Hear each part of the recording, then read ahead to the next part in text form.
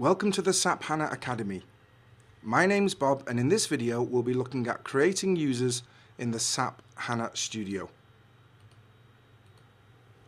In this video we're going to be looking at a simple example of creating users within the SAP HANA Studio. So to do this I'm going to launch that SAP HANA Studio. So I'm going to go to Start and select SAP HANA Studio. Now what we're going to do is simply create a user that has read-only access to a specific schema. Very simple introduction into the concept of users. So the first thing that we need to do is expand our database. We can click cancel here. Go to our security, and in users this is where we're going to create our new user. Now, before we actually create the user, let me give you an example of what we can do. So at the moment, I've logged into my database, and I've logged in via a connection. This was a connection that we built by right-clicking and adding a system. Now, when you add a system in the SAP HANA Studio, you enter a host name, the instance, and then at the next step, you're going to enter a database user. So we're going to create a user, so we'll see an additional connection here, and that user will only see the STS schema and only be able to run select statements on it. Now we have a database or a schema in our catalog folder called STS, and it contains a whole load of tables. Now of course I can, because I'm the system user, I can delete, I can insert data, I can drop these tables, I can create tables. But as this user, we're not going to enable this user to really do anything apart from run a select statement. So the way that we do it is very simple. We go again back to our security folder, right click on users, and I'm going to select new user. I'll call this user STS read, and then I'll allocate a password. Now in a few minutes you'll be prompted to change this password, so I'm just going to type a very simple one.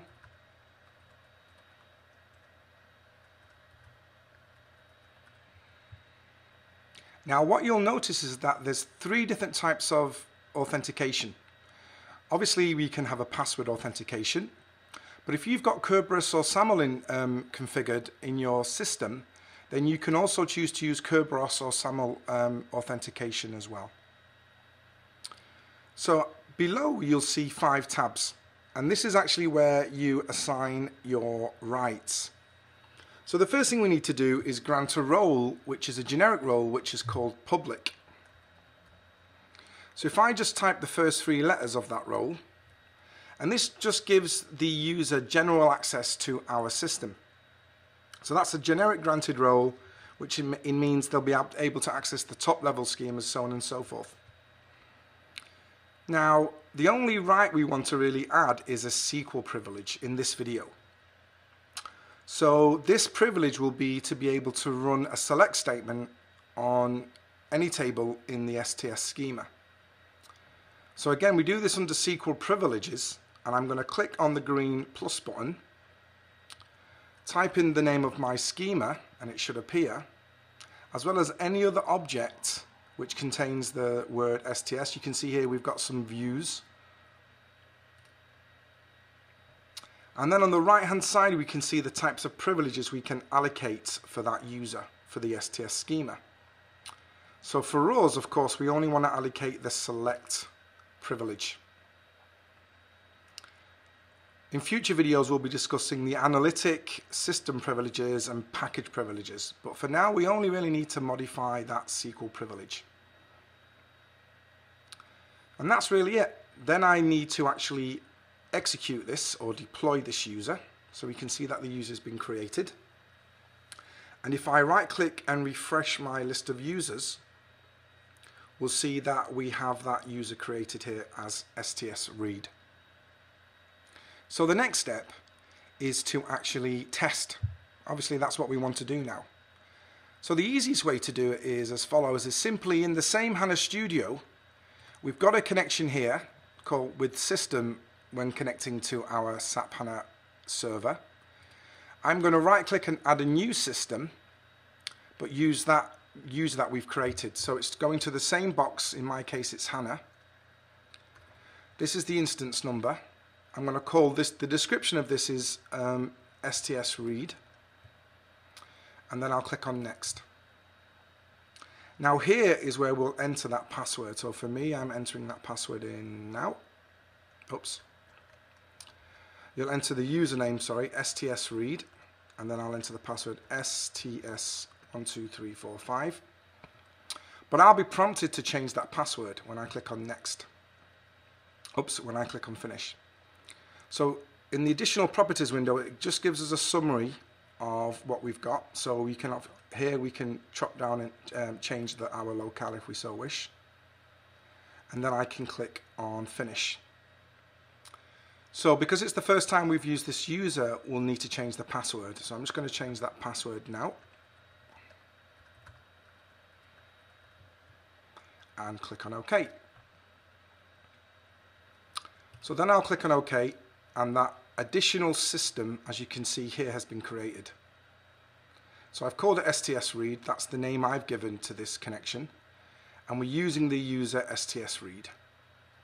This was the name of the system user. So this is can access everything. This should only be able to run select statements. So firstly, the user that we've created will have access to their own schema, which will be called STS read, as well as the STS schema. Every user, if I go to the catalog folder, will have access to a schema which is very similar to the actual name that which is the same as the name that you've created for the user. Because we granted that public role, you'll also be given access to a couple of other schemas, and again you'll need these schemas because certain things that you do within the SAP HANA Studio need to go into the different repositories. So this is our main HANA repository, so that's why we need access to this schema. So let's go ahead and test that STS content. Nope. Before we do, if I go to, for example, the content folder, we should see that we have no privilege for this folder. So that's an example of, because we've not allocated anything, we don't have any privileges. So now if I go to the STS folder, we should be able to see all the tables, which is great.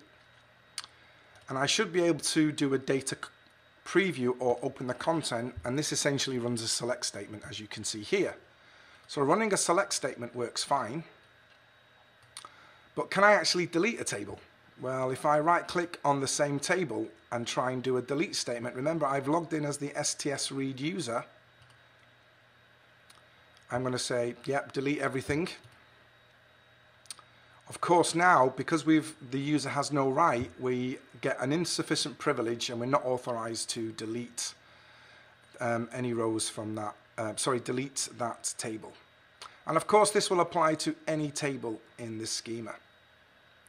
Now there's a few other things that we won't be able to do. We won't be able to insert any data because we don't have the insert command, we don't have the insert privileges. We won't be able to create new tables. So we would have to go back to the user as the system, log in as the system. So all I would need to do is actually open up the connection, go to that user,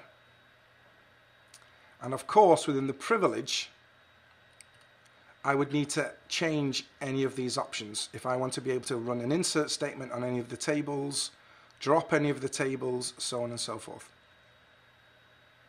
So that's a very simple example of how we can use the SAP HANA Studio to create users. And in this simple example, we created a user that only had read access to a specific schema. Thanks for watching. You can see more videos at academy.saphana.com.